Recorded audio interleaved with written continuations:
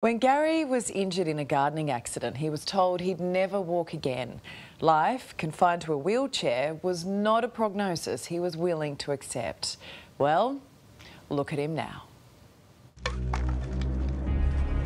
Knee to chest. Knee to chest. Good. I'm coming off. You coming off? You're taking the steps. And the doctor came in and said to me, it's unlikely you'll walk again. Your entire spine is chopped. Obviously that was, kick in the guts and devastating. Gary and Jen's home is a place of laughter and kindness. I'm making a cuppa. Would Yep, you like please. something? Yes, cuppa? please. Coffee, please. There's no complaining. What frustrates it that you can't do? Gardening. Gardening, we've got the little pot around the back there, which we do the gardening on. The garden, just general looking up, mowing the lawn. Now, if I could mow the lawn, I'd be like, what you wouldn't give. God, what I would give to be able to mow the lawn. Just determination. So, but it hasn't been long and you've come a bloody long way. I try to, I don't know. I reckon you have. I just do what I do. Gary has come a long way. He's a man who loves the outdoors, boating and bushwalks, cycling, and of course, time with his children and grandchildren. But on February 25, 2023, everything changed. He was at his parents', helping out in the garden, trimming branches. So just helping him, standing on a wall, not very high, it's only 2 metres high, just trimming down the bits and pieces.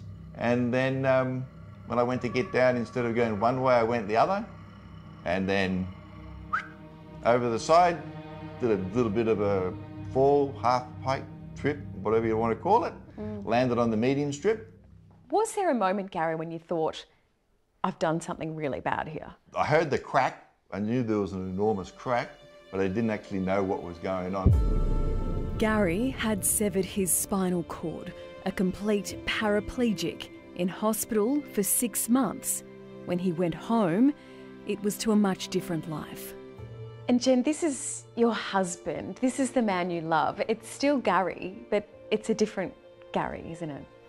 Honestly, it's a shock. Such a shock to the point that just didn't anything seem real. That whole 6 months. To see Gaz incapacitated in that way and scared and can't even sit up to give you a proper hug and a squeeze. With Jen by his side, Gary set about finding a way to walk, and that's when he wheeled in to RoboFit in Sydney's south. How you doing? Nice to see you again. See you again. Here, he trains with Geordie and the RoboFit exoskeleton. So as I bend and flex my bicep, the robot's responding to that, and then as I straighten my arm, the robot's responding to that as well. So you're controlling the robot. Yep. The robot isn't controlling you. Yeah, exactly. Electrodes are placed on the skin to pick up the messages Gary's brain is sending his muscles. Then the robot helps him complete the movement. At first, it's on a treadmill. Yep, just focus on the flexion. Watching on is truly remarkable. It's a bit of a workout though, isn't it? It's a great workout. I get the cardio as well. Exactly. So makes the evening beer even better when I get home. But, You've deserved it. You deserved it. Then, little by little, Drive knee to chest. Go. Keep pressure in that 1 foot. he's walking on solid ground. RoboFit is the life's work of exercise scientist Marianne and her husband Dan. He's got an incredible mindset, doesn't he? He does, and it's one of those things you need to have.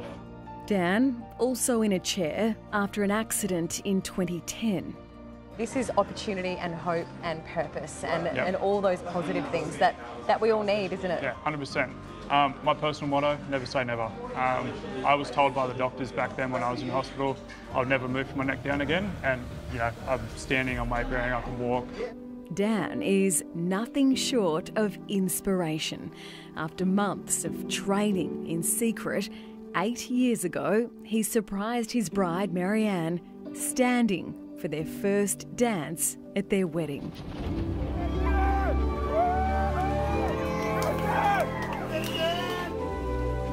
Now it's Gary's turn to do what he was told was impossible.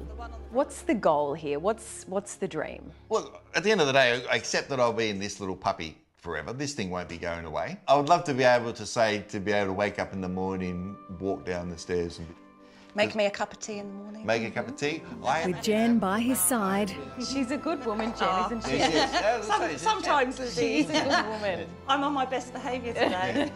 Gary's got his eyes on the prize. There's no way in the world I'm going to not walk again. And Gary will be back for that cup of tea. It's amazing to see you up and about like that, Gary. It says so much about your determination and your outlook on life.